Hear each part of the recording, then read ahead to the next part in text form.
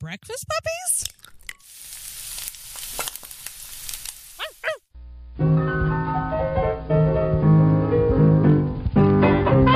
Welcome to Have Movies Will Game, the only podcast on the globe where we take you, our friendly listener, through the best and worst movies of yesterday and today, and then discuss ways that you can play them at your gaming table. In every episode, our intrepid hosts, Matthew, Dusty, and Nathanael, will filibuster fondly over facts and feelings of your favorite films, and then get to the glorious gaming goodness, giving game masters great gimmicks on generating golden genius. Have Movies Will Game, brought to you through the electronic wonder of the internet. Now, let's start the show! A second ago, and I was thinking, man, I'm totally going to lead this episode in with an "I am the terror that flaps in the night" quote, because Darkwing Duck being the Batman analog for. I would have rather watched the Darkwing Duck movie. What? Yeah, this was garbage. We are talking about the Mask of the Phantasm, the Batman animated movie from 1983. That would have been 93. Sorry, 93. That would have been. Okay, if this was 1983, I take it all back. It was visionary and amazing for its time. 93. That was my sophomore year in high school. Was when this came out, and I remember going to see it in the theater with some friends, and I didn't watch it again until today. And who are you again? Oh, I'm Dusty. And I'm Matthew. And I'm Nathanael. No, hi everybody. I'm Matthew. And I'm Dusty. And I'm Nathanael. Okay. So yes, this came out in December of 1993. That same year, there was Tombstone, which was a really good movie in the 90s. Schindler's List. Not a very good pizza though. No. Despite what the commercials would say, I would never want a Tombstone pizza to be anywhere near my epitaph. I preferred Red Baron. You know, I prefer Totino's. Yeah, I'm a garbage person. No, Totino's is great. They're a buck a pizza. And not like properly cooked in an oven, because you don't want to turn on your whole oven for a 99-cent. No, I agree. Totino's should be microwaved and eaten folded like a fat, sad bastard will. Or just put in a toaster oven and just put on toast. Back in the day when we used to game at my old place where Dusty joined us for that space game, we did an annual trash food night, and one of my favorites that we always did was Totino's pizzas covered in Totino's pizza rolls and then wrapped up into burritos. Yes, dude. The first time, hang on, it was glorious. Arteries hurt. The second time, I put squeezy cheese on it. Okay, so 21-year-old, 420-pound Dusty is like in the back of my head, like salivating, like, man, I gotta go home and work out listening to that. There's like a golem in the back of my head going, my precious, like that is now my heart hurts, and fuck you for that. Well, you know, we should do a Batman time machine, and I can go back and hang out with 21-year-old Dusty. Oh, God, I'm sorry. I don't think 21-year-old Dusty and 18-year-old Nathanael would have gotten along. Probably. I was pretty shitty at that time. Everyone's real shitty at that time. By the way, if you're that age right now, fuck you. You're probably a piece of shit. You're going to look back in 15 years and go, fuck, they were right. And if you knew me at that time, I'm sorry. I really am. Okay, so when people sometimes look back at their lives when they're hitting like their 40s, their 50s, they're all like, I was full of piss and vinegar. I remember my dad saying that a lot. You know, I agree, Dusty. Anything to not talk about this movie. Continue. Wait. Fuck this movie. I was full of like, chomp, chomp, chewy, chomp. That's what I was full of. Wait, what? Ba-chomp, chomp, ba-chomp, chewy, chewy, chomp. Yeah. Fat. So you were full of fat. What is... I don't know. Is that a pop culture reference? No, it's not. That is. Yes, it's from South Park. Yes, it's from South Park with the monster stand. I dropped off. Yeah. I dropped off South Park. This was from like season 1 or 2. Yeah. Still, I mean, I saw a few of them. I'm trying to delay going into this movie because I know you don't like it, and you don't want to talk about let's this movie. Let's talk about the movie. All right.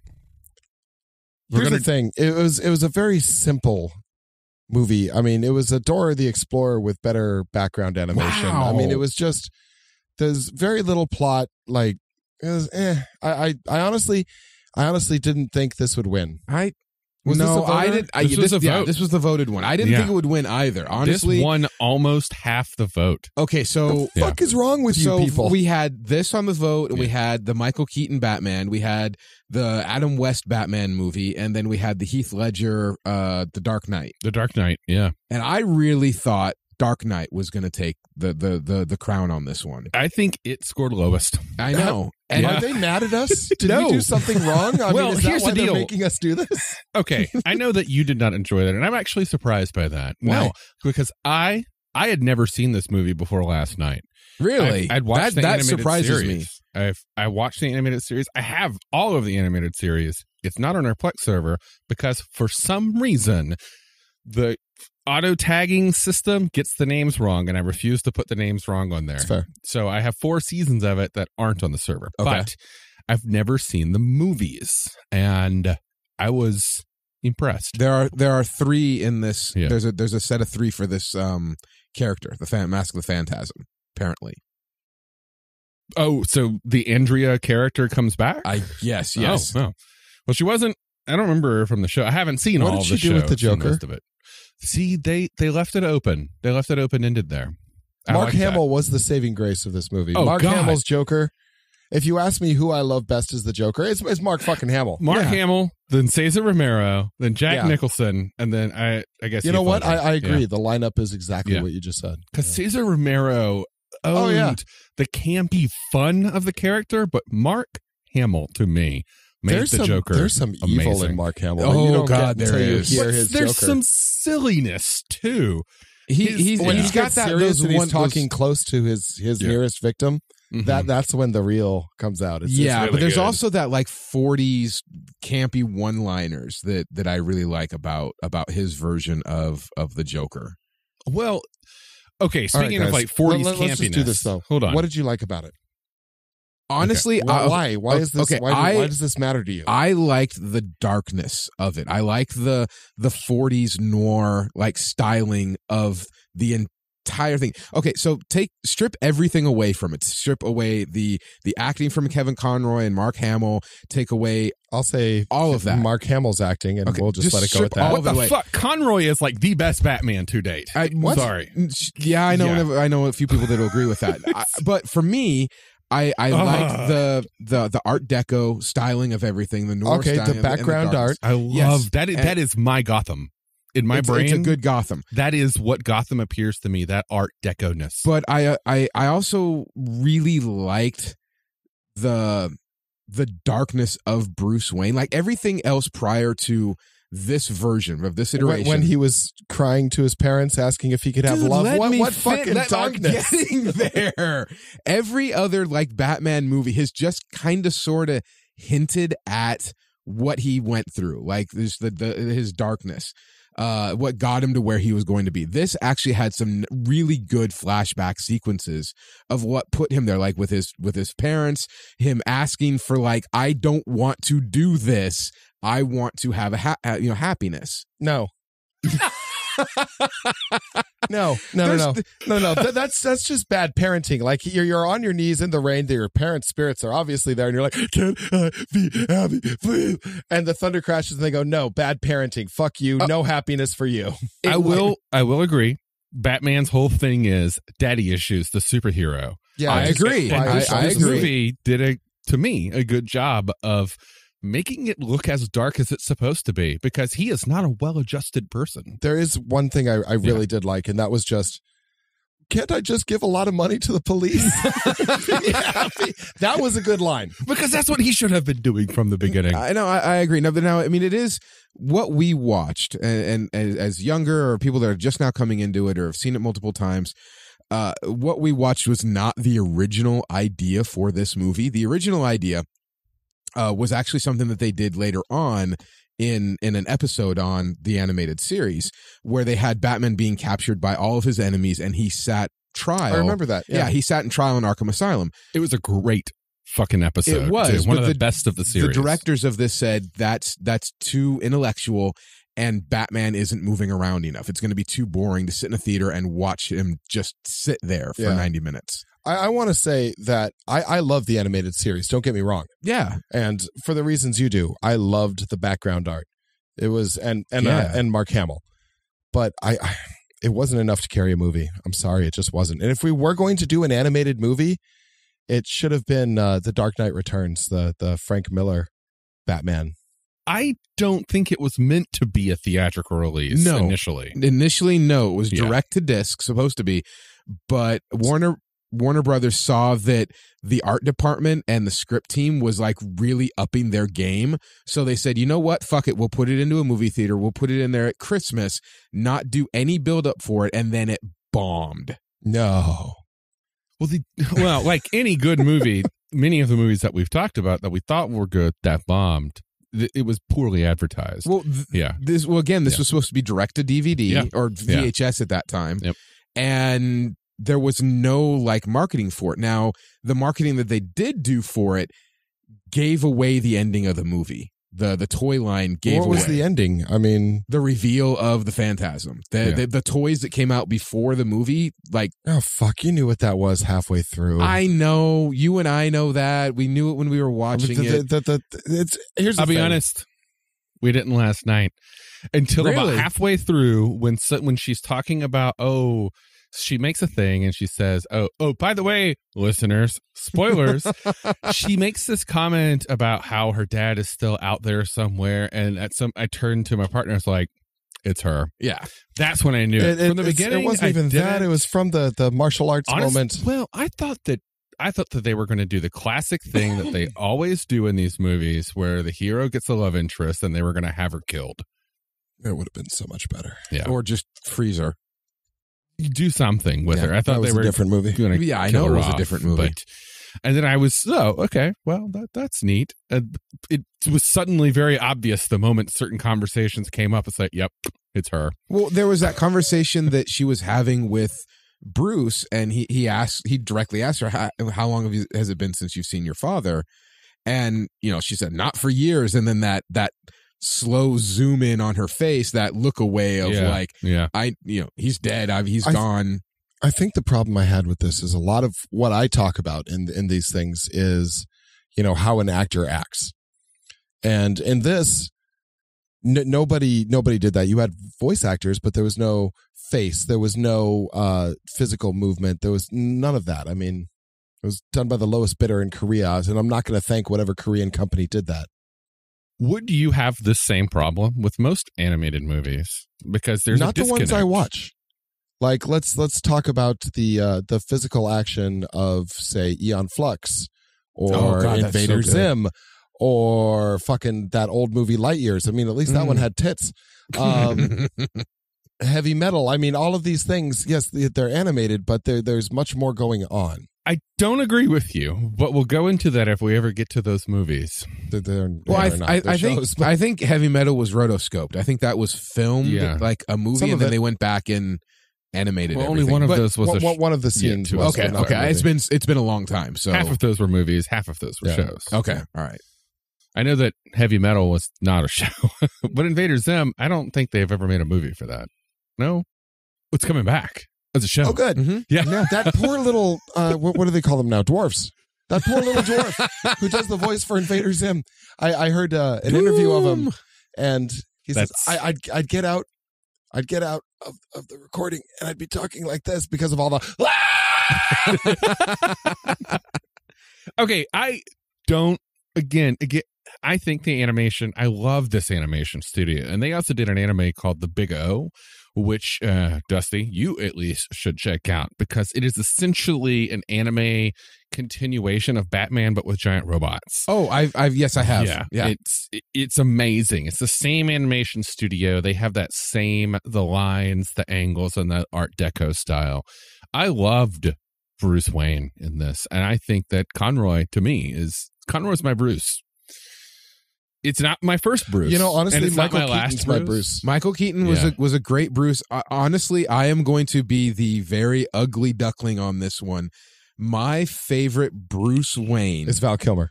No, George Clooney. Oh, dear fucking God. Why? No, he is my favorite Bruce Wayne. He's not my favorite Batman. He is not my favorite Batman. He is my favorite Bruce Wayne. He looks like a billionaire industrialist weapons maker, doesn't he? Yes. There's plastic surgery written all over that guy. I'm sorry. I have a hard time. I see it, but he's not my favorite, but I see why you think he fits the part. I have a hard time saying anything positive about the Schumacher movies. Well, no, I agree. Yeah. I mean, Oh, no, I have a couple positives. I do have a couple positives on that note. Tommy Lee Jones was really good as Two-Face. But he just sort of, again, he did the same thing that he did in Under Siege. He eats up the scenery, but watching he just goes in, chews the scenery. He's a comic book villain. He's supposed to chew the scenery. Cesar Romero, I miss you. But watching him chew the scenery and Jim Carrey chew the scenery at the same exact time, both fighting for dominance in the scenes they're in together, is worth it to me. All right. Yeah. I still think it was a garbage movie. No, it was just bad. It was bad. I when the cops are shooting with their revolvers for 6 or 7 hours of Batman in the helicopter. Oh, through the rotors, by the way. Did thank you. Okay, I did that as well. That. Yeah, that was really. I was like, I remember I made a comment last night. I get it. It's a cartoon, but you can't do that. Yeah. The Joker was not supposed to be in this movie because Warner Brothers. Thank God he was, though. I know. Warner Brothers did not want to walk over Tim Burton's Joker because that had come out a couple years prior to this. That was 1989. This was 93. The Batman Returns had just come out a year prior, and Tim Burton was trying to like revitalize the superhero genre, and Batman was that like flagship. And yeah, unfortunately, it kind of sank after getting out of port.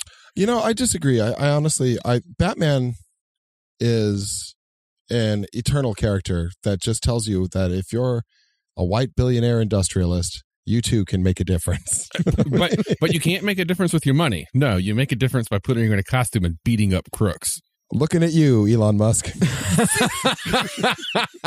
One of the things hold on. Like, okay, what? Hold on. What hero would he be?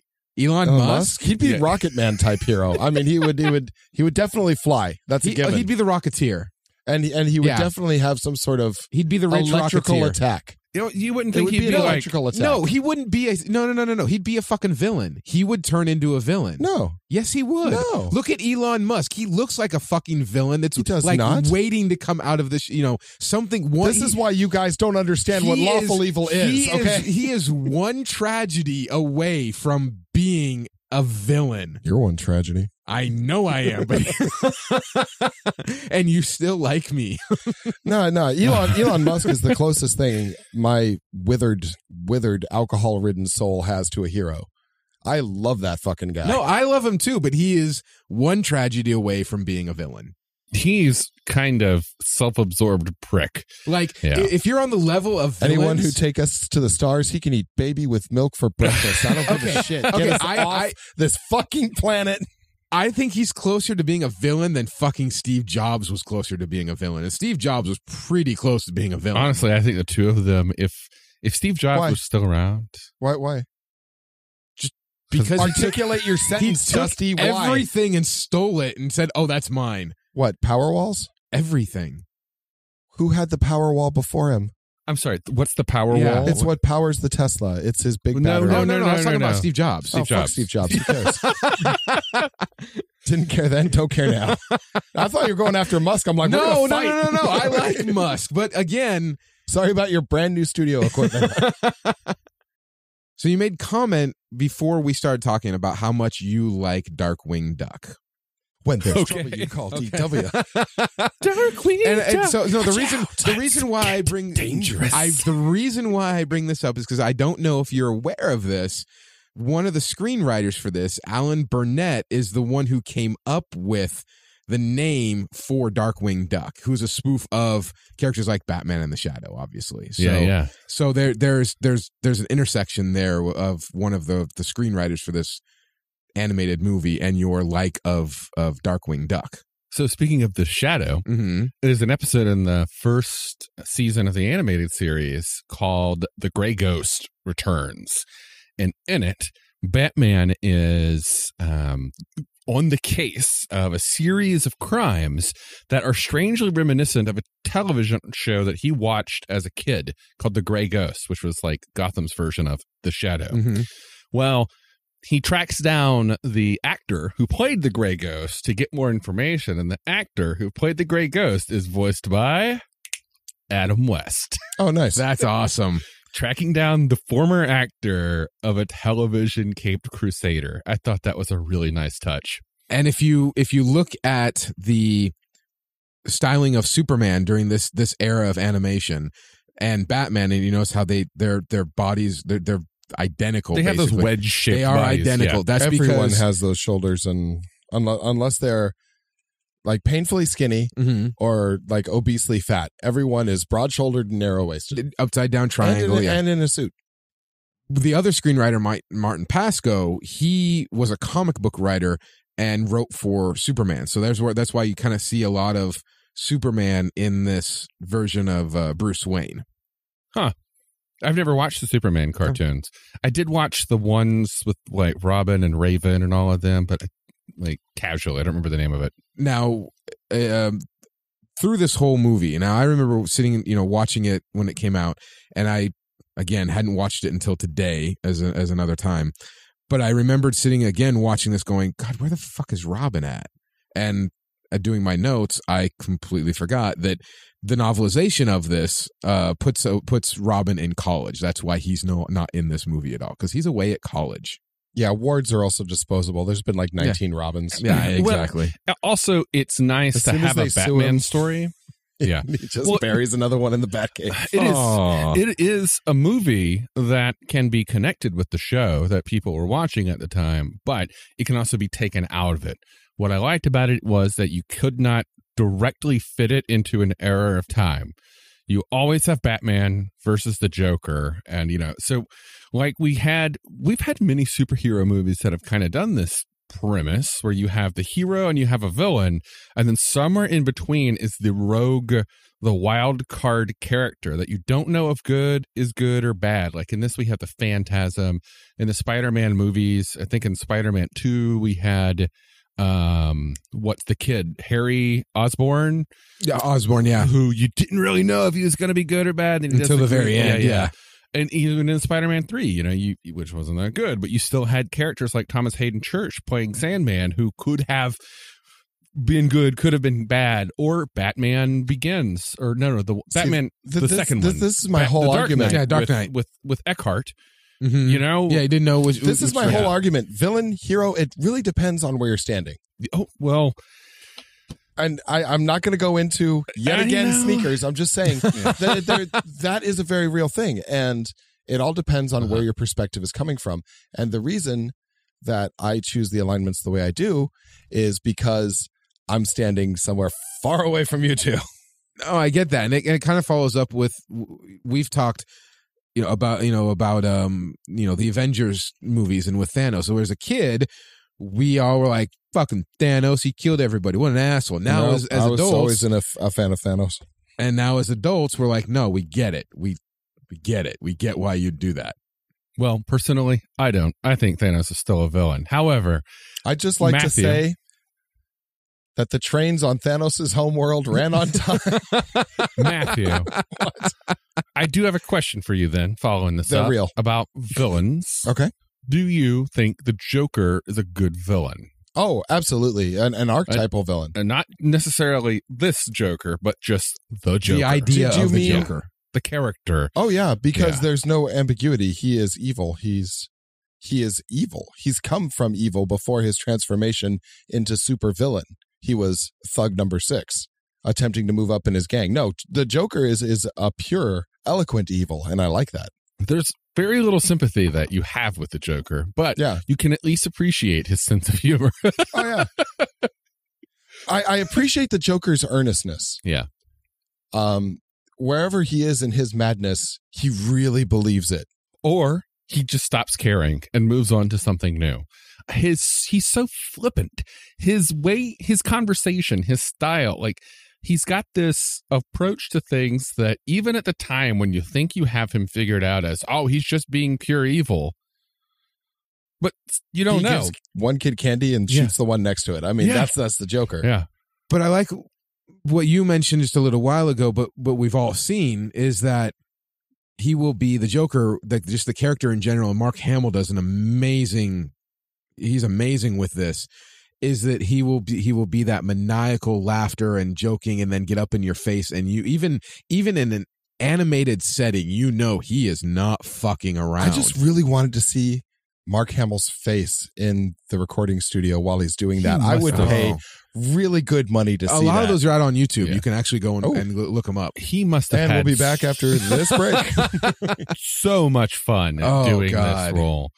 Just the exclamations, the sounds that he makes. Yeah. Like, you just, oh, God, you're right. I would love to see him. And it's so strange, like, watching him in The Last Jedi and comparing him there and just picturing that version of Mark Hamill sitting behind a microphone going, it is a beautiful mental picture. I would like to state that we've talked a lot, almost 27 minutes now, and we've brought up the Phantasm exactly twice for less than 60 minutes, and that's why 60 seconds, and that's why this was a bad movie. Well, we've talked about everything else. No, it's actually kind of actually goes in the movie because the name of the Phantasm is never said in the movie, so we're on par for that. It works in my head. Leave me alone. Okay, I bet a lot of things do. Yes, a lot of things do work in my head. I'm sure they never call the character the Phantasm. The name has never said throughout the movie. Nobody cares about it. That's why. It's Bruce Wayne's old girlfriend. Crimey girlfriend. I really like... Rapey Wayne. Okay. Wow. Where did that... How do you figure? When she throws him. And he all like, okay. I throws will admit himself that. on top of her and like, no. Well, first off, come on, grab her arm and pull her in again. It is clear that she wanted it, and she was sending him signals that he wasn't picking up. She comes over and she's like, "Oh, hey." He goes, "I do kung fu." And he's like, "What are you doing?" "It's judo. It's a martial art." And she's like, "You're really stupid. Why haven't you caught me yet?" "I wasn't supposed to." Punch. You're like, Bruce, there's a hot lady hitting on you. He doesn't even realize it until he's on top of her, and you can almost see her eyebrows going, "You think?" I don't. That's why I don't like this Bruce Wayne. I don't. Well, first off, he was young and stupid at that time. Yeah, he was like 20 years old, 21 years old. That was definitely his pre-Batman era. And as I said in the beginning, if you're that age, you're a piece of shit. You're bringing it back. I do like something that superhero movies do is that every time they reboot a franchise, they have to show you the fucking origin story. What this movie did, fucking hate that, is it kind of included it without making it a thing. No, because everybody knows. Exactly what I was saying. You can take this movie out of the series. Anybody can approach this movie. Batman, Joker, Gotham City, crime. Okay, let's go. You can approach this at any time. Now, the origin is shown in bits and pieces, but it's not an origin story movie. And that's what I liked about it. When Hollywood put out Henry Cavill's Superman, when that came out, when they wanted to revamp the DCU and do this whole fucking Marvel thing because they were worried that they're going to lose, real estate and everything, it was cool. But when they announced that Superman, I was like, please, dear comic book god in books, do not fucking do an origin story. Most people know the story of Superman and Batman and Spider-Man and so on and so forth more than they know the fucking Bible or whatever religious text that you want to put in there. So please stop doing this. Just figure we know it and go on. Next chapter, please. I just wanted to talk about the thugs in this movie. Okay. Those are some shitty thugs. All of Batman's thugs historically have always been shitty. They were really interested in his dental policy and his insurance plans. I fucking hated this movie. Hope you paid up your insurance, pal. They say that twice, and there's two dental references. I mean, these are some serious 40s white thugs. They're like corrupt city. How's your insurance? You don't get no dental plan, do you, Bats? What's more important? What is more corrupt than the insurance industry? Anyway, Dusty. Fucking word, dude. Today, okay, so there was that one scene where he takes his cowl and his cape off and he puts it on his fucking grappling hook thing and puts it out to the helicopter, okay? Remember that scene? Yeah. On the sawhorse. Yeah, on the sawhorse, yeah. I've watched enough crime computerized shows here, in the past decade or so.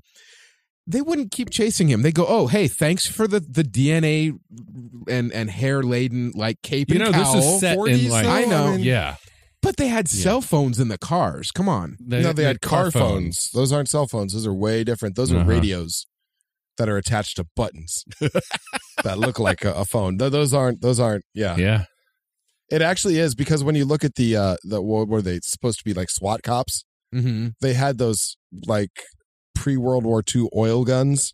No, I get that, but like even that was an old timey copter. But then you look at the Bat Jet, and it's like fucking stealthed out. That's because he's a billionaire and he's special. A billionaire weapons manufacturer. This is Batman, where there are no super characters. There's only characters that either are rich or do not at pivotal moments of their life have access to mental health and thus become supervillains. Yeah. Yeah. I mean, he could have helped them. Yeah. He could have helped all of them. He could have helped the whole fucking city. But instead, he's going to go beat people up. No, I mean, I know the era that it's supposed to be in, but just there are little things throughout they're littered that like, okay, well they're doing this odd, honestly, juxtaposition. I feel that it's very solidly set in the it feels like the 40s. Yeah, 40s and 50s. Because of the costumes, just the art deco, everything about it. Okay. Yeah. Well, do you remember when they were doing the whole World of the Future? Mm-hmm. I mean, come on. No, I get that. Future. No, I get that. That is based off of the World Fair. Yeah, like 1939. I know. I think that was a really cool moment, though. It the was. car of the future, the look on his face of, that's the future Batmobile, yeah. It was like seeing a kid in a candy store. Suddenly the little lightning bolt goes off above his head. That was the whole thing. And I'll say this. I don't like young Bruce Wayne. I never have. Mm-hmm. Young Bruce Wayne is a little shit. I like old Bruce Wayne. I like the Dark Knight Returns Bruce Wayne. So you like the beaten down? Yeah. What about need to pass on the he's got the braces on. He knows he can't fight. It's passing on the one Nightwing. that beat the shit out of Superman. Basically, a god. Yeah. That's the Bruce Wayne I like. Yeah. The one with no quitting him, no whining to his parents, no nothing. Just a fucking force of nature. As far as a human being can be pushed, and a kryptonite bullet. Yeah, arrows actually, but. What about really old Bruce Wayne? Well, we're talking Kingdom Come era Bruce Wayne. I really like liked old Bruce Kingdom Wayne. Come Bruce Wayne a lot. Yeah. I whenever Bruce Wayne whines, I just want to punch him in the fucking throat. Fuck you. Why don't you whine to your personal fucking servant? Oh my God, I just want to strangle him. I would really like to see a new Batman movie. Fuck it. Let Michael Keaton reprise his role as that older Batman now, because he has gotten older. He's what, 62? He doesn't have the physique for it. That can be fixed with computers now with CG. No. That can. No. It's not Michael Keaton. He might, like, they did a really good cartoon, and it was the cartoon we should have done. But yeah, the Dark Knight Returns, that one, yeah. And I mean, we're talking Frank Miller. Yeah. We're talking Sin City. We're talking 300. That wasn't my Batman. I wasn't really into that. That was my Batman. The last I just liked Dark them all. Knight. Yeah. I want to say 16, 17. It was the last year. No, the year before my father died. I was like 16 or 17. And he gave me that comic book, The Dark Knight Returns. That is my Batman, is this bitter, fucking gritty old Batman with no quitting him. Well, it's Frank Miller. Yeah. He does that. He's the absolute. He's a bit gritty. Yeah. Do you have any more production notes on the movie, Dusty?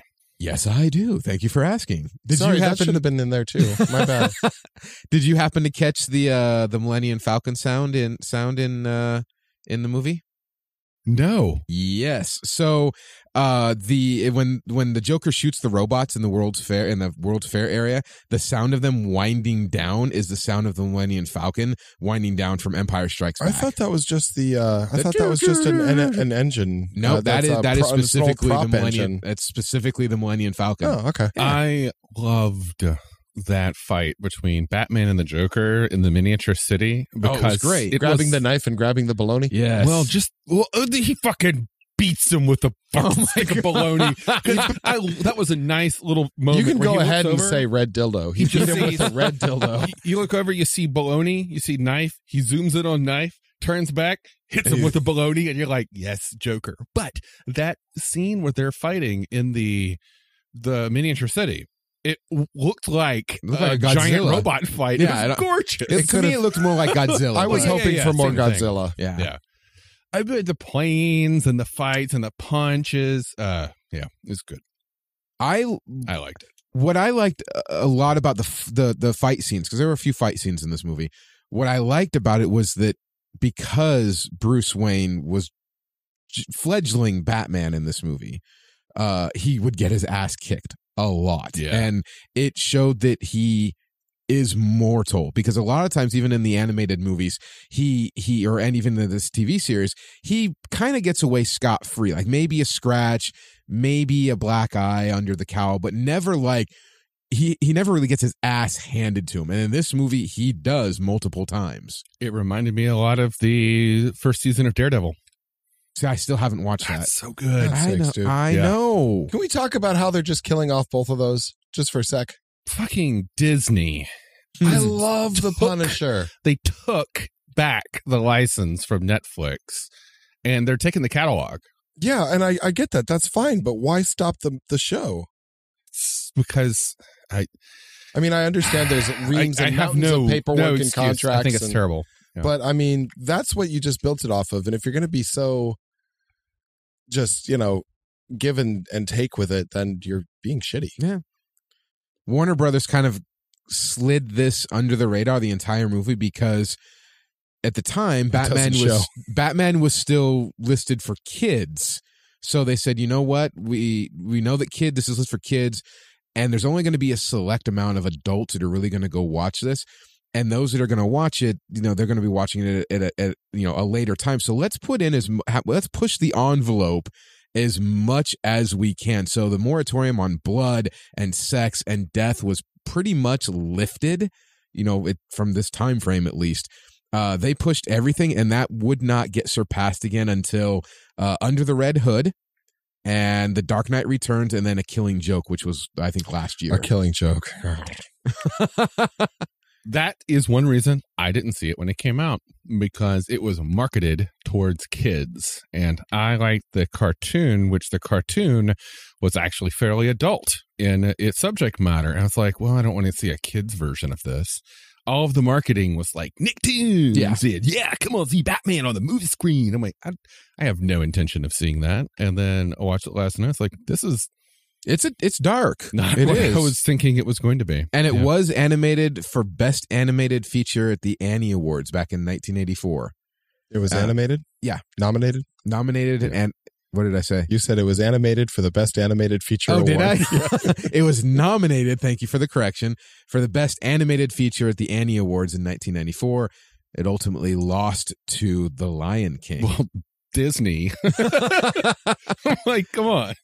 I'm sorry you didn't like it, Matthew. I thought you would. I like Batman. Yeah. I do. I just here's the thing, and I don't want to sound like pretentious or anything. I don't think that should have been on that list. That wasn't. Here's the thing. Here's what we're learning about democracy and one person, one vote. Well, hold on. Sometimes fuck you. So we may not want to do that in the future. If you're one of our patrons, you get 2 votes. Yes, you do. Just so you know. Yeah. This did have a budget of $6 million. Okay. So 1993, probably 8-9 million now, maybe. It only scored 1.1 million on its opening weekend because they flushed it out and was like, hey, here's a fucking Batman movie, go watch it. But because of the cult following that it garnered over the years, the gross on it though was 5.6. So it almost made it back. But in the following years, has such a cult following that VHS sales and DVDs and now rentals off of Amazon have put it into a fucking atmospheric level. Yeah, there's a reason people voted on this one for us. I was surprised. I don't see it. I honestly, I have very, very, very fond memories of seeing Michael Keaton's Batman in the theater. My dad wanted to go see it because fuck all Michael Keaton, it was Jack Nicholson. I've seen more subtlety in Animaniacs. I mean, that's fine. But me, and one of my dearest and closest friends, her Batman is the Kevin Conroy Batman and the Mark Hamill. She loves them. I like them, but my Bruce Wayne, like I said, is George Clooney. My Batman is probably going to be a tie between Keaton and Christian Bale, and my personal Joker that is my favorite is Heath Ledger. I will note that Conroy and Hamill have between them more logged Batman time by far than anyone else ever. By far. They are that Conroy, if you just look at his IMDb page, he is known for this playing Batman and this playing Batman and this playing Batman and this playing Batman. He is Batman. He is the modern. He is what so many generations today think of as Batman because of the cartoons and the video games. Yeah, and Hamill's Joker is like hard to beat. To me, he's a nothing. I don't see why that connected.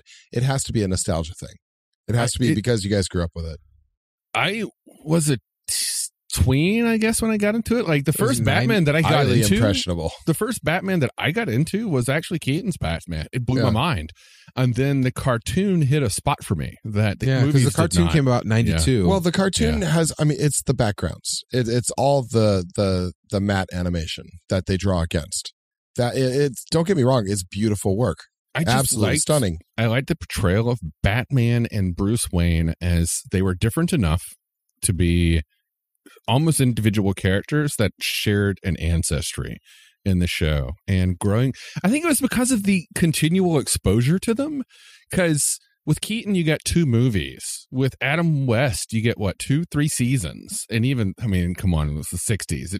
I've watched all those on Nick at Night as a kid, 12 o'clock at night on Friday nights. With Bale, we got 3 movies. Over 10 years, yeah. But with Kevin Conroy, it's just constant exposure to him as Batman. That image of Bruce Wayne sets in your mind. Well, that just means there's a lot of hundreds of episodes. I agree, but that doesn't make it good. Okay, I don't think what you're saying makes it bad is the deal here. I think that Batman, to me, that is Batman. And it is weird when you're just like, your Batman is bad because it's not my Batman. No, I'm saying your Batman is bad because he's not gropey. The Dark Knight. He's gropey. He's poorly written. He has the vocal inflection of crying or determined. So where is this? I think Nathanael's head is going to explode. No, it's not. I just completely disagree with you. I see so much more nuance in that in Conroy's performance than I've seen in any other Batman. Yeah, but that's drawn in. Except for maybe Heath Ledger, but he did sorry. He did a psychotic. His Joker, I think, had more nuance than any of the others. Oh, except very much for Hamill. So. No, it's like, I disagree with you because. Hang on. I'd watch a Hamill Joker show in a heartbeat. Well, so would I. But I think, and this is where there's the staunch difference that comes into play between an animated movie and a film movie. Because with Heath Ledger's performance of the Joker, there's so much that he can do with facial expressions, tics. There's so much background that he can do where an animated movie of the early 90s could not do. It could not give the same kind of spotlight that a film movie could do. I'm not talking about Hamill just in this movie. I'm talking about Hamill as the Joker throughout time, throughout the animated series, throughout the fucking video games, throughout everything. Like, Mark Hamill owns the Joker. His voice, his vocal inflections, just the way you can hear the sneer in his voice. It's beautiful. But Dusty, do you have anything for us on the movie? Anything else? No, actually, no. I'm good. Okay. Well, let's take this to the gaming table. Okay. All right. Hi, this is Matthew. Thanks for listening. We wanted to take a moment to talk to you about one of our sponsors, Guardian Games. Guardian Games has been with us since the very beginning of this show. Guardian Games is Portland's premier game store. They have magic, miniatures, shelves and shelves and shelves and shelves of RPGs, all the gaming swag, anything you could possibly want for your gaming experience. If you're ever in Portland and looking for a gaming store, Guardian Games is the biggest, most diverse store in Portland. You definitely owe it to yourself to go to Guardian Games.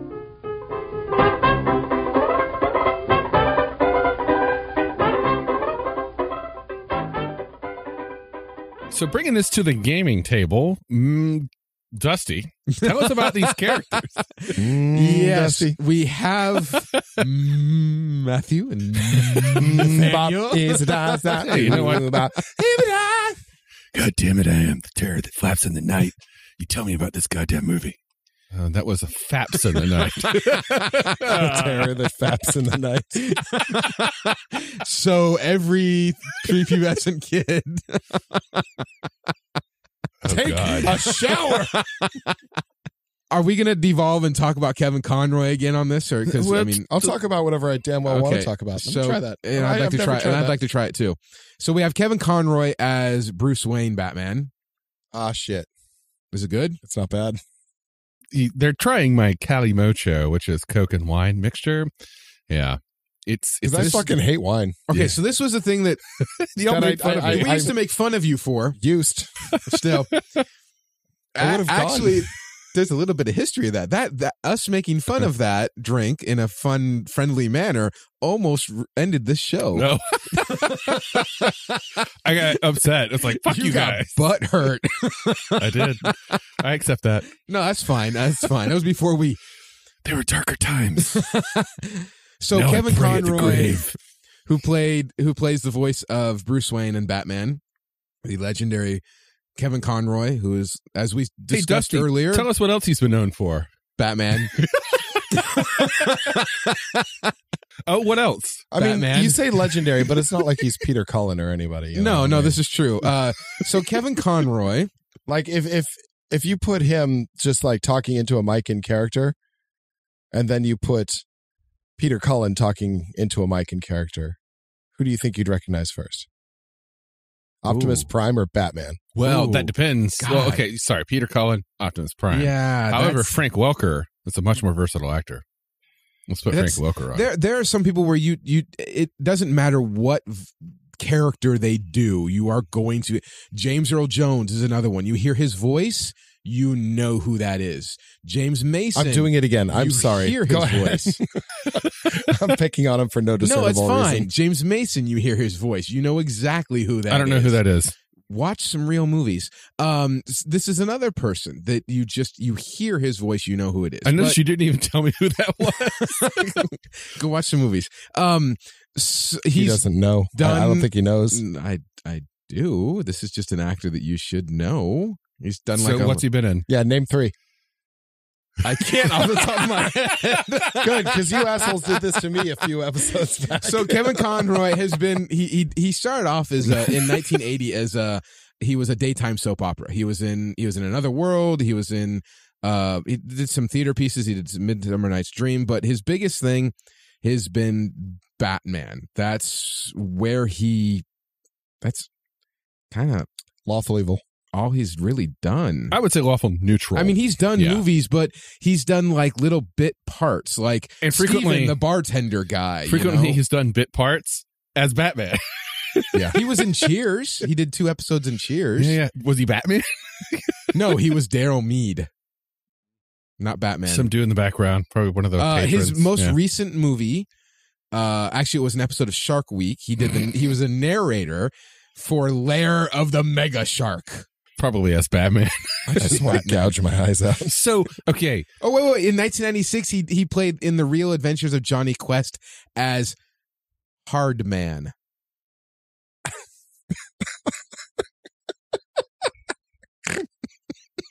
Hard men, you say? Hard Man, yes. so are you guys familiar with Hard Gay? Oh, this is the whole. I'm this is listening. Hard Gay is a cosplayer. I think it's Japanese. I thought this was going in a whole other So did direction. I. He is a well-known character on the cosplay scene at all the big conventions, and I'm just going to put some links in. He's a cosplayer called Hard Gay. Yeah. Okay. But so even though he's mostly only known for, I mean, he's had a little bit parts here and there and done other things cool. But honestly, as someone that is in Hollywood, I think that he's cut his teeth on Batman for decades. Cool, good for him. He's made a lot of money. That's his bread and butter. Yeah, he's made a lot of money. People know him. He goes to conventions. He has a cult following for his voice. So good on him. I'm not putting him down, but you're questioning like, what's he been in? Batman. Everything is Batman. So I would say lawful neutral because it's simply okay. Well, hold on. Going from this movie, if we're just going from the movie alone, still lawful neutral. He's got moments where he could do what I consider. No, wait. We're both wrong. He's absolutely operating outside the laws of his society. He is not lawful. He just has a code. Well, okay. No, he has a promise. No, we've waffled on this. Okay, before. because he hasn't like set his because code we're yet. saying it's the society you live in, right? He is cordoned. He is sponsored by the law. He's sponsored by one member. Yeah, only one member. They have a fucking spotlight that they use to summon him on top of the law building. But they also used it in this movie specifically to entrap him. But then again, that also requires the cops shoot at him an awful lot for him to be this is sponsored. True. Yeah, there's only one person that's like, "Fuck you, I'm not going to go get him," and that's Commissioner Gordon. I know. And again, this is where it comes. It's the dichotomy that we've had in previous episodes with previous established franchises is thinking of the movie versus thinking of the larger character or the larger. I'd say in this movie though, he can't be lawful.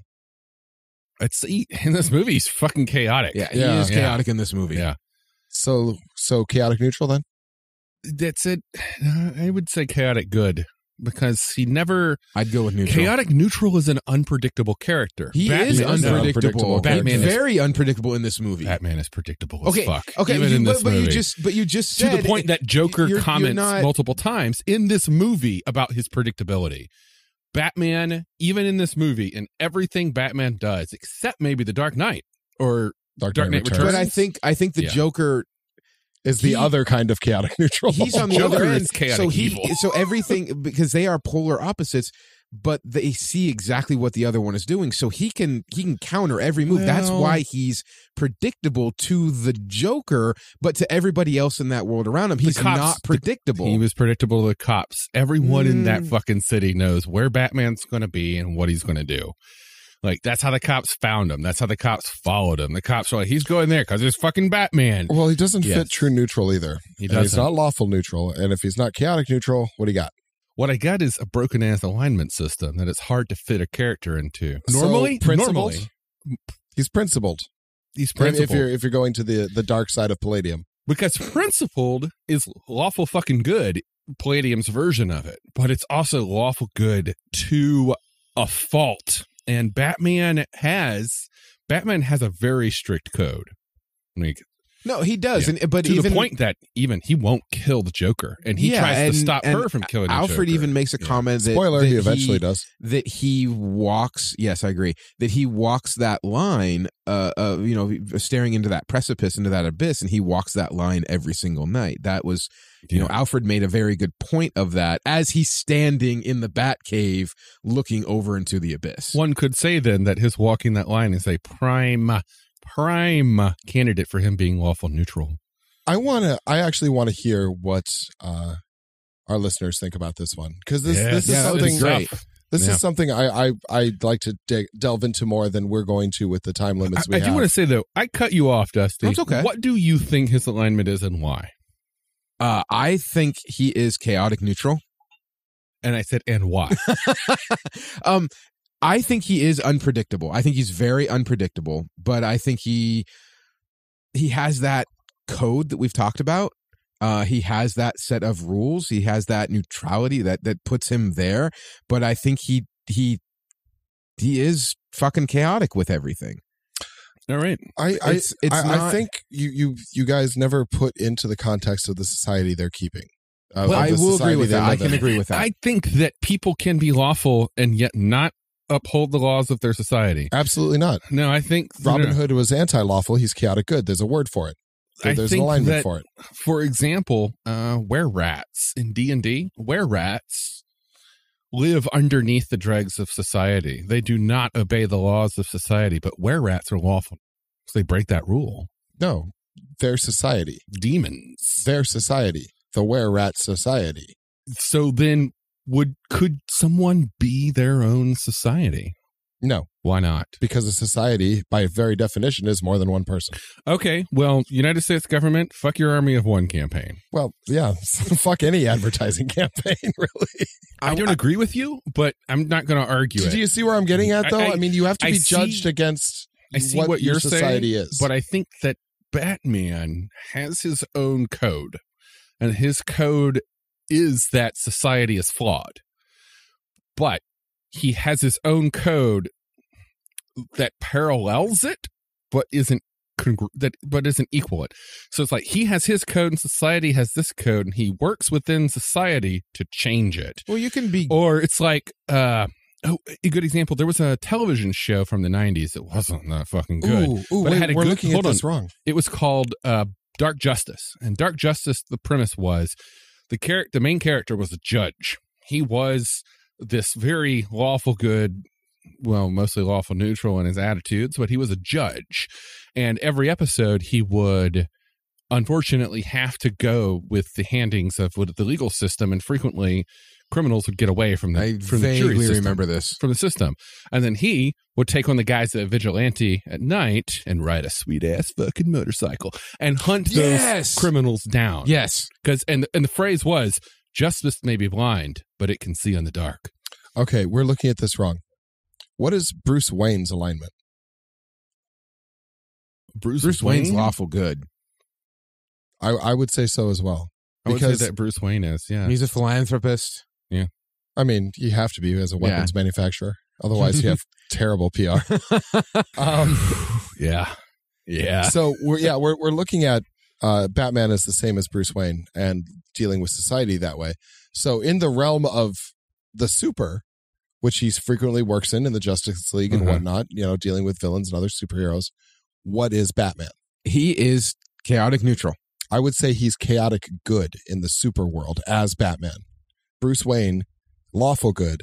Batman, chaotic good. You can see it and I know this is taking it outside the context of the movie, but it's good. Whenever he deals with like Superman or the Justice League crap, he's always, I'm doing it my own way. Yeah, which would be a chaotic. And I was going to kind of go on that because you can be good and you can still do what you need to do to get the job done. Yeah, chaotic good. Yeah, and okay, so I'll agree with that because even in Justice League, there's in the comics and in the animated series, he makes it a point that everybody know that if Superman goes nuts, he will shoot him with a kryptonite bullet just to make sure that he keeps the status quo. You have to keep Keeping the status quo is the opposite of chaos.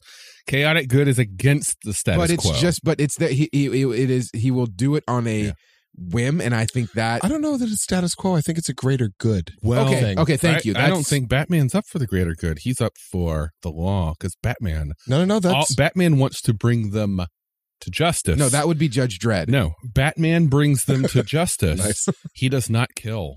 Batman captures and brings to the police.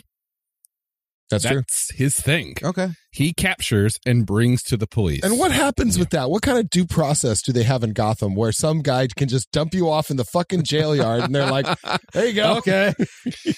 You're guilty because Batman brought you That's why they keep getting out because, he keeps dropping them in the prison yard and they're like, well, 24 hours. Did anyone read you your rights? Okay, I don't know how late we're going to go in this. Did someone serve a search warrant? All right, you're all right. No, the holding for 24 hours without, and then you have to release if you don't have a... what happens is if they... It's called writ of habeas corpus. If they don't have a lawyer, they get released unless they need psychiatric evaluation. They don't get sent to a therapist, and so they get sent to Arkham. Where they break out and Batman has to go capture them again. All right, moving on. Moving on. We have the... Wait, did we get an alignment for Batman? Yeah. We each... I don't know. Mine is lawful neutral. I don't think we have an agreement. Because I think he wants to uphold the law. Neutral. He just has outside of the law ways of doing it. I can see your argument. I see everybody's argument. For me, it all hinges on, one, his code of honor, and two, the fact that he always brings them to justice. See, don't try and move it along here because there's not really a lot of characters here to go into. So let's go ahead and keep arguing this. No, I see it. Honestly, and I'm willing to change my mind. Lawful neutral for him as Batman. As Batman. Bruce Wayne, good lawful guy. good. Yeah. Yeah. All right. Then we have Dana Delaney as Andrea Beaumont. Do we want to separate them as well? Oh, from Phantasm to her? Yeah. Sure. We've already set precedent. All right. God. I think she... Well, hold on. What's Dana Delaney done? Dana Delaney's she's been in a lot of movies. Anything of decent size? That's what I'm going to check on. I don't want to see Toad 3 Terror of Stark's Pond. No. Wait, that sounds awesome. Have you ever watched, what was it? Troll 2? No, it was something about Killer Beavers. Zombievers? Zombievers! All right, so it's on my watch list. So it's good. She was in Tombstone. Oh, okay. That counts. The horrible Hollywood adaptation of Anne Rice's Exit to Eden. She was the dominatrix. Wait, the one with Rosie O'Donnell? Yes, and Dan Aykroyd, yes. See, you guys are like, oh, you never watch movies, Matthew. Why are you even on this show? You don't even know what you're doing. And I'm like, well, shit like that exists. Okay, I just want to say it took a year and a half, folks, dear listeners, 1 year and a half for that movie to be mentioned on this podcast. And I'm sorry. And that's the last time it'll be mentioned anywhere for the next 10. Ever. But she's done a lot of TV and animated. She has a character in NCIS, if you watch that at all, which is a show that I did like. But she's also been in this one with the cute goth girl. Yes, Abby. Okay. Yes, yeah. She was in the TV series in the mid-90s, the Wing Commander Academy, based off of the. Yep. Wait, there's a Wing Commander series? Yes, Wing Commander Academy. How many seasons? It was only 13 episodes. So less than episodes. One. Yes. Episodes. She was in... Can't imagine why. Such a good franchise. Always seems to do well. Wasn't that the death knell for Matthew Lillard? Lillard or whatever? No, I think that was the Scream movies, I think. Matthew Lillard is currently doing an extremely successful D&D campaign. Yes, he is. He's actually started a new product that is really expensive. However, it's geared towards a game master who wants a complete everything in a box. Everything you need, pre-made encounters, all that wonderful stuff. It actually looks fucking cool. I really miss him. I'm glad he's still doing things. I liked him in... And not working at a Burger King or something. I know. I liked him in... House on Haunted Hill, 13 Ghosts. 13 Ghosts. Yeah, that was really good. And I liked him in Wing Commander. I loved him in Wing Commander. He was the best part of Wing Commander. He was the only part of Wing Commander. In Scooby-Doo. He in fact now is Shaggy. He took over the character Shaggy. He does the voice in all the cartoons and all the things. So much like Kevin Conroy is Batman, he's Shaggy. Matthew Lillard is Shaggy. He's also an amazing artist. He's like a wow kind of Matthew artist. Lillard, if you're listening to this, we'd love to get you on the podcast sometime. Oh, that would be great. Come on up to Portland, Oregon. We'll do 13 Ghosts because I love that movie. Crash on my futon. No. That'd be great. Send us that game and we will do a special episode on it. Yeah. We'll tag him. So anyway, Andrea. Oh, yes. Andrea. Andrea / Phantasm. Oh, God. She is, as Andrea, she is lawful good.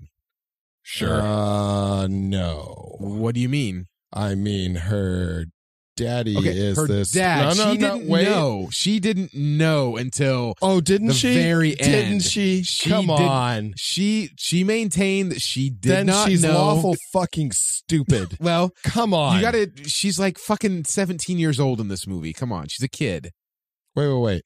Bruce Wayne's in his 20s, and this is what... I don't think she was 17. 17, 18, 19. What? Yeah, there is, in fact, a legal difference. Okay, so she's of age. Well, yeah, let's go ahead and go with that. Well, we don't know what the age in Gotham is. Yeah, or what it was in the 40s, right? Gothabama. More like Gothabamistan. I think she's lawful good as Miss Beaumont. No. No, she lied to Bruce. About what? Really? No, I mean up until that lie, and she then left, and they didn't see each other until she came to kill. She was lawful good. She did not know anything about her father. Lawful does not lie. I'll be honest, I don't really see much of a reason to separate her characters because I think the Phantasm was an extension of her, whereas Bruce... It was a forced extension. Well, chaotic neutral then. I mean, just like Batman was a forced extension of Bruce Wayne. Because she's a villain. She's chaotic neutral. Yeah. I would say lawful evil. No, that can't. Oh God, it's so hard because Batman only dates villains. really, It's right? true. Yeah. He only dates villains. So if they're nailing, she's a villain. So honestly, So they're going to have. Okay, would they hold have on. chaotic or lawful neutral? Here's a question. What would you say Dexter Morgan's alignment is? Who? The serial killer. The serial killer in the show Dexter, who only kills serial killers. He's lawful evil. Then I would say that she's lawful evil. God, that makes my brain explode. Yeah. Because he's very lawful she evil. basically does the same thing. Okay, yeah. All right. Yeah. All right, so then we have. I love that that's show, my by the way. pick. Yeah. So Stacy Keach lended his voice for her father, and he also did the voice of Wait.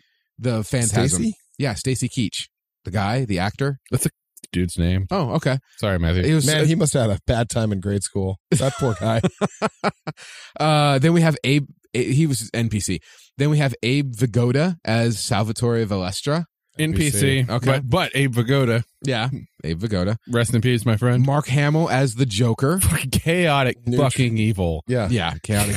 He is the definition. poster. He Yeah. is the definition of chaotic You know evil. how they hold up Robin Hood for chaotic good? Yeah. He's Yeah. chaotic evil. Matthew, All right, that's it. where are we going next? Where's your hook?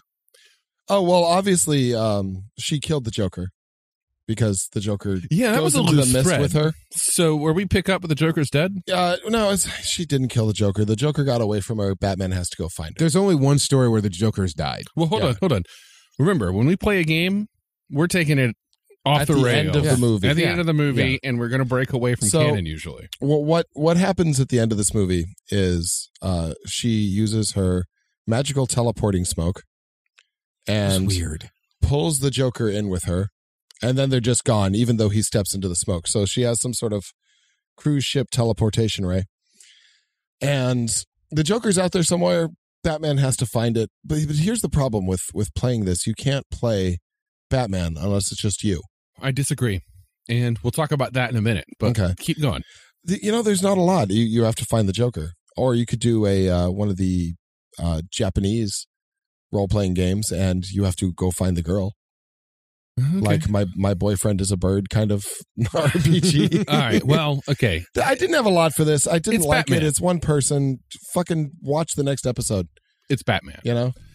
Watch anything. Watch the cartoon. Watch the movies. Watch the 1960s show. Yeah. You can get they any- don't need me Read for this the one. comics. Batman is this year 80 years old in our lives. Mhm. Yeah. Like Batman is older than well, not all of us combined, unfortunately, because you guys are old. You're not that much younger than we are. I'm a spring chicken You're compared like to you 2 two years old younger fogies. than we are. Yep. Oh, those 2 years. They were But you're more formative years. broken than we are. Yeah, You're older. They gave him that swimmer's body that he's gimping around in right now. Well, And I think you lost your hair well before we did. That was- You speak for yourself. that was anyway.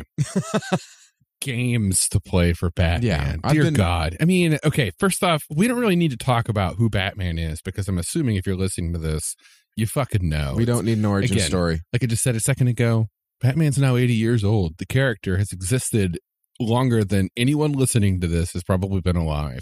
It is part of our collective consciousness as Americans and possibly as Earth people who are into comics. Like Batman exists. Anywhere there's electricity, they know who Batman is. Yep. So, you know that Batman is the Caped Crusader. He's a vigilante. He fights against crime, but he uses his own rules while still working within the system.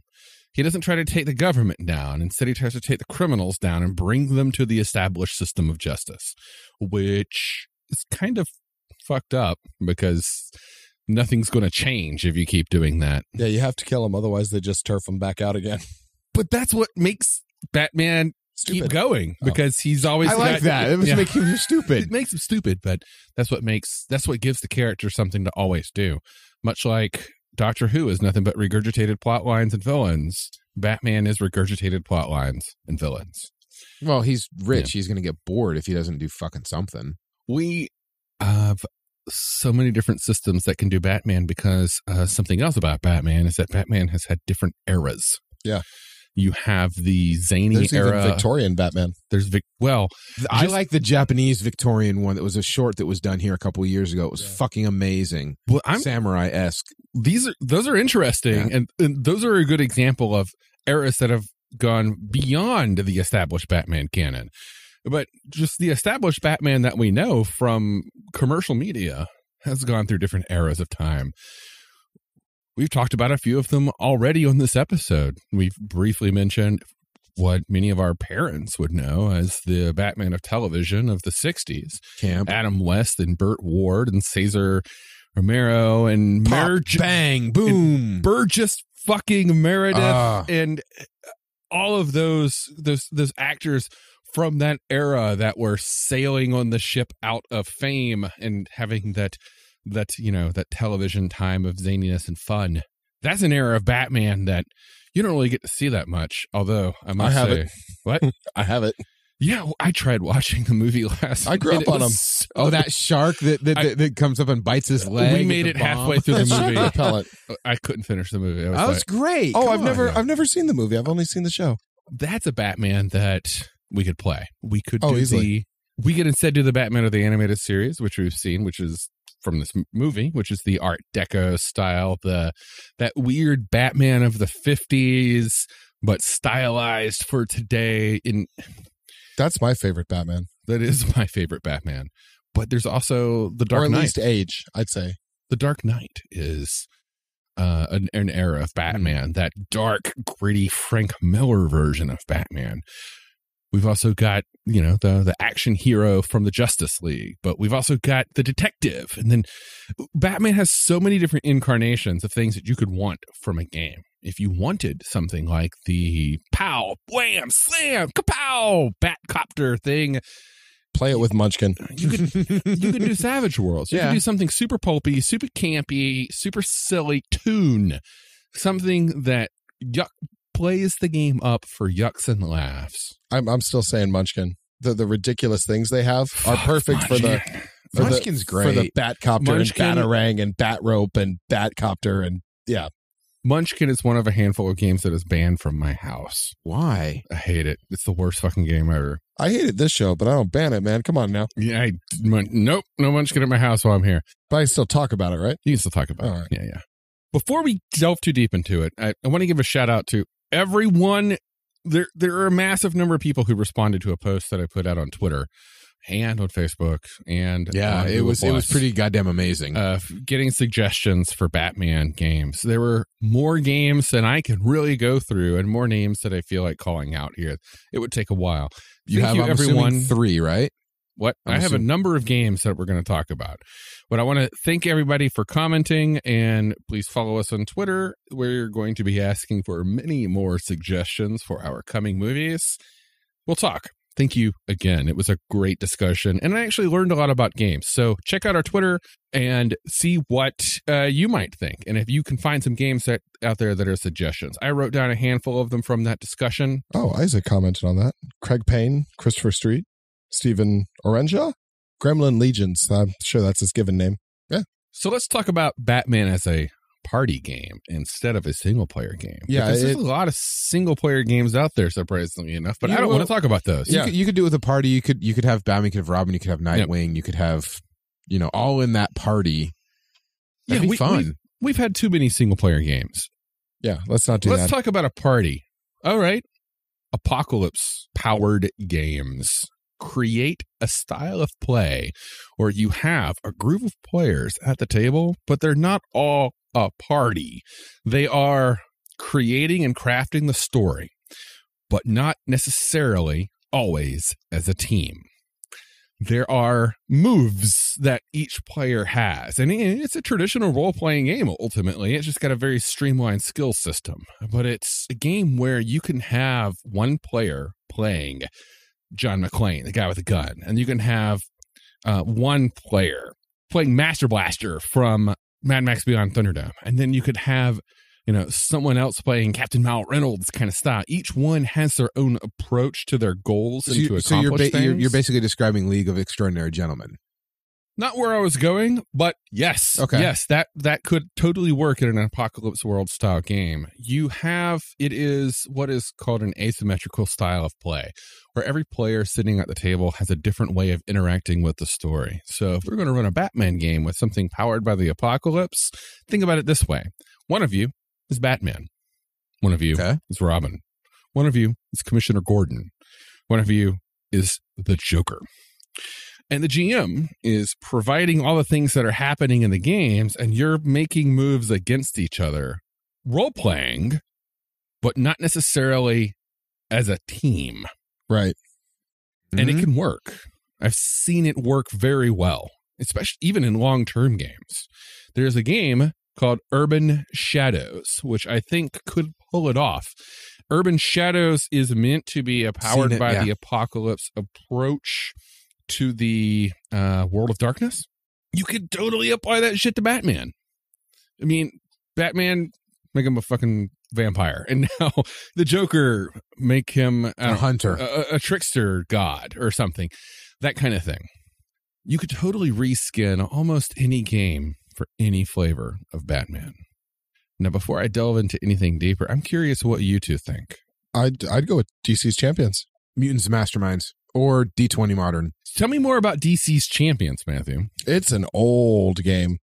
Late 80s, I think. Now, are you referring to the DCE game that was D6 from FASA? Yeah. Oh, it's funny you say that, because there is specifically the Batman role-playing game. There is. Based on that, from that era. I think it was 1989. That was just the first book I ever opened in a shop. I don't remember enough to tell you about it, but there's a picture of Batman in there. And I opened it as 12, 13-year-old Matthew. 89, that would have been, 12. And went, 13, yeah. But yeah. You could also run this in any of the old D6 engine games. And there were a handful of different implementations of D6, because the Star Wars D6 West End was games. Different. Yeah. That's right, West End, not FASA. The Star Wars D6 was actually different than their DC Heroes D6. It was very much so. Because the DC Heroes D6, if I remember correctly, used more of a dice pool, whereas the Star Wars game used more of a dice adding thing. Yeah. They still basically had the same character sheets. Yeah, the West End games for Star Wars, it was, your main trait, you had like 4D plus an additional 2. Yeah, so and the it's other like one roll was extra dice and add big whatever. Die pool. Yeah. It was kind of like, it was the equivalent if you're going to play like Exalted now, where you have nothing but D10s. You have your D10 dice pool, and you just like, I'm going to do this, and you roll 100 fucking D10, and you take your successes out of it. Tell me more about Mutants and Masterminds and why you'd do it. We've talked about it before, but we've never gone into it. We've never really gone into it. I've had I've had cursory experience with it, but the experience I have liked it. I liked the setting of what? I feel bad. I have to get down to Guardian games, because some of these old games that I bring up, I can pick up for $5 now. Yeah. And I'm like, oh yeah, it's that old game. And you're like, well, tell me about it. And I'm like, well, it's and I'm like, guys, go down to your friendly local game shop and buy up all the old stuff. Well, just do it. It kind of goes back to like when we started this, you had cut your teeth on Palladium. D&D. Hardcore Palladium and D&D. I cut my teeth on D&D and West End games. And I cut my teeth on And then I got into D20 Modern. And then I played a lot of White Wolf, I did too. Vampire, LARPing. So I still have my You first have a lot more. sheets. Yeah, same here. You have a lot more. Werewolf forever. Fuck you, vampire. You have a lot Garou, more. bitch. Is that why they call us bros? Garou, bitch. Before Vampire, I had a buddy of mine who's now passed. He was like, "Hey, dude, my brother's running this game. It's called Werewolf. Do you want to come down and play?" And this was my first interaction with live action role playing. And I see it, and I'm like, well, "You guys are fucking playing werewolves? That's fucking stupid." 2 weeks later, I'm playing a fucking vampire game. No, that's stupid. I know. Werewolf was right. Vampire fucking stupid. No, we got into having fucking werewolves in our storyline, and they beat the shit out of us. Like, yeah, we do hardcore. because we're better. Fuck. Anyway, Mutants and Masterminds, Dusty. Tell us about it. The little bit that I had, a little experience I had. You're like, come on, assholes. A buddy of mine who is a game designer, Ben, he got us into doing a session with Mutants and Mastermind where everyone was just everyday normal humans, and then there was a radiated explosion, and you all of a sudden were mutated and you had special powers. Like my character basically turned into the Thing. Okay, but tell me about why do you think this system would be good for Batman? Oh, mostly just because of the superheroes background. You know, you can honestly really do this well with D20 Modern or any of the modern settings. Ultimately, I don't think you need a system that does superheroes because that's why I was thinking D20 Modern. Yeah, none of them are actually superheroes. You have people who are hurt. You can fucking do this with D&D. Yeah, you have people who are hurt, and you have people with toys, and that's it. Mutants and Mastermind, I just like the setting. At least for this movie, not larger Batman, Justice League, DC Universe. Well, I'm going to break out here, and I'm going to talk about some larger Batman first before I talk about the games that I think that I would run. But for larger Batman, and specifically because I tried to watch Batman the movie from 1966 last night, but I've also been replaying through Batman Arkham Asylum, the video game, which was amazing. Beautiful game. I want to talk about something that we talked about when we did the Die Hard episode, is let's turn the tables. You're the Joker, you're the Penguin, you're the Riddler, and you're Catwoman. Harley Quinn. Sure, you're Jessica also still has that outfit. It's real nice. It's real nice. And you're a team of supervillains taking down the Batman. I'm down. Fighting against one rogue maverick. Okay, so we're doing Suicide Squad going after Batman. So, and we could break out Necessary Evil from Savage Worlds. We could break out Villains Unlimited from Palladium. Yeah. We could build a team of supervillains who have to fail to work. Scratch whatever else you have. Let's do that. Yeah, that sounds like a lot of fun to me. That does sound like a lot of fun. Because ultimately, as you were saying, Matthew, the Joker carried this movie. Oh, God, yeah. So let's make a game where we play the Joker and do crazy ass shit. Okay, so what's the best for that? Well, because honestly, you have that's a good idea, and we shouldn't go into the rest of it. Because the whole premise is we're doing it off the movie, and you're absolutely right, man. This movie was nothing. Mark Hamill saved the day. So let's do that. Scratch what you got. Let's talk about this. What I was planning on talking about, and I want to give a shout out to a handful of games here that personally, if I was going to run Batman, what I would do is I would pick something more detective based, because Detective Batman, the noir style of this movie and the show, the Humphrey Bogart film noir approach to solving a mystery and then punching some villains is how I would do it. Wasn't there a Savage Worlds noir one that would? Yeah, there was. I saw it, I think. I don't.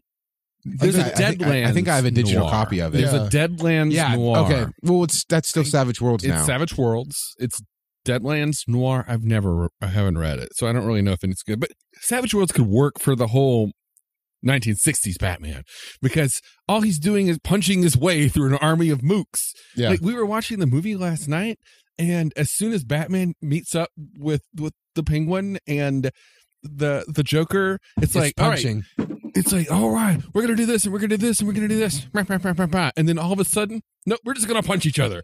It's just, it's a slugfest at that point. Savage Worlds could do that because he just beats up an army of mooks. And I must give a shout out to the 1960s series and say that the fight choreography was actually pretty cool. Good job, Adam West. Good job, Burt Ward. I understand you went to the emergency room a lot. I'm sorry. But I liked the investigation aspect. I like the detective Batman. Agreed. You like the competence porn. Where he goes into the graveyard, looks at the grass, and goes, "Chemicals have been here." I agree. That is Sherlock Holmesian investigation. I really liked the detective version of Batman specifically. I agree, but I'm just saying it's not coming off this particular movie. This whole movie was a noir film. It was straight up like the hero is being framed for crimes and they have to go clear their name. Now, whether or not you liked that portrayal of it, that's clearly what they were going for.